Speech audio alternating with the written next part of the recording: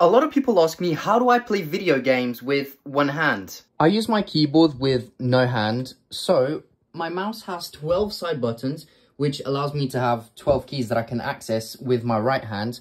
And with no hand, what I do is I can move forwards and backwards and jump by doing this on my keyboard.